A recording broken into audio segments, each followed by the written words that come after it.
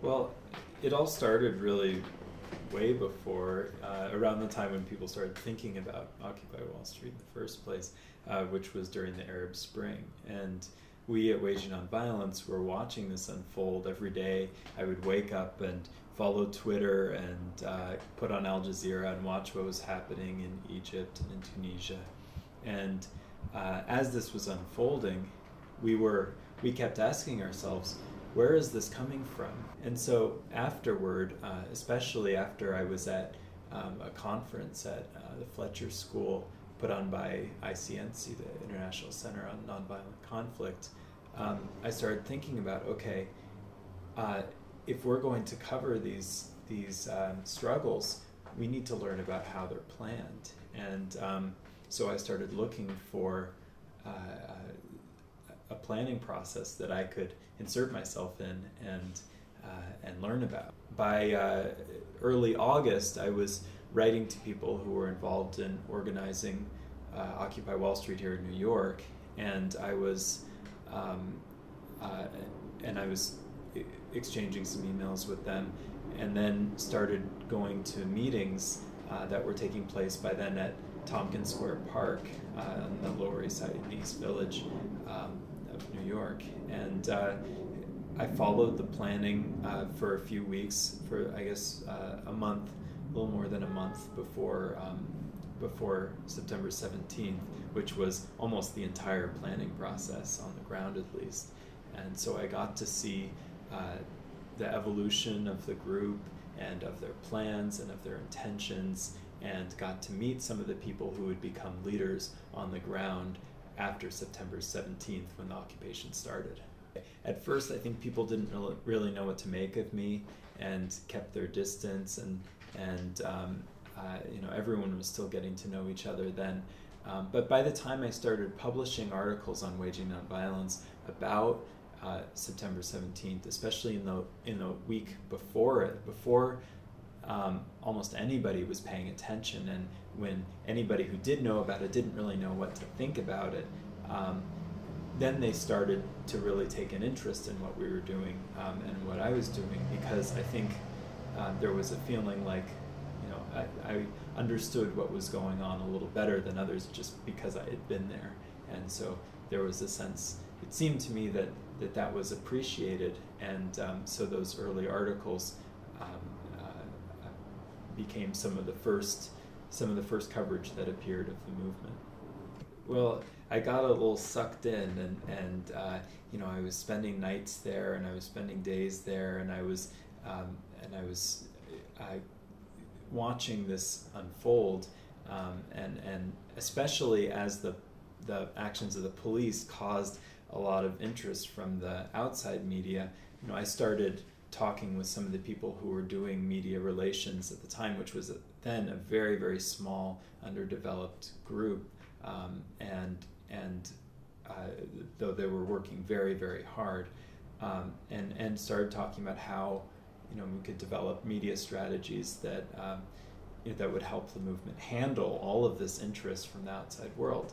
And I was especially helped by some essays that I'd worked on by Mary King on our site, and she was working on communications for SNCC during the Civil Rights Movement, and her insights really helped me think about how a nonviolent resistance movement should approach its media, and especially approach the outside mainstream media, because at Wall Street they had very, very strong independent media. Everyone had a camera, there was the live stream, but they weren't so prepared for the mainstream. And so had a lot of good conversations with people there about how to do that.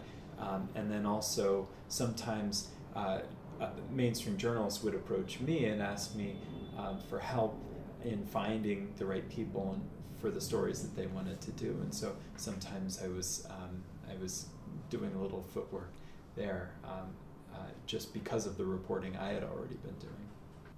Well, I think maybe the thing that was most important early on was the whole issue of demands. I mean, so many people were expecting the structure of a standard protest where a demand and a message is designed ahead of time and then people hit the streets for a day and then disappear. That wasn't what happened here.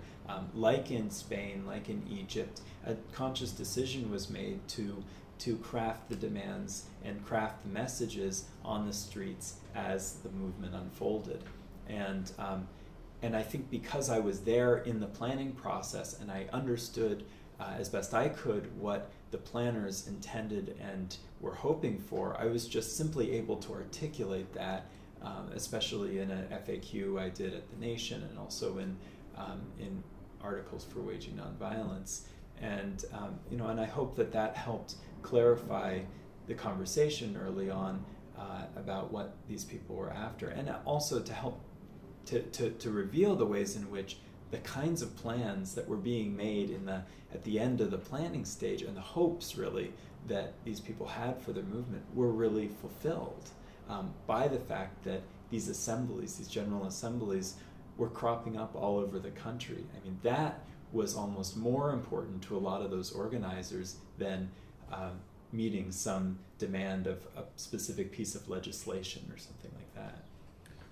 Well, I think for me it was a reminder that the stories aren't always in the most sensationalistic moments of a movement. I mean, as journalists, we're used to showing up the day of the protest, but really I found that some of the most exciting things were the things that happened before that and that happened in the early days after that, during the occupation, when nobody was really sure where this was going. There was a lot of uncertainty, there was a lot of intimidation by the police that just went unreported.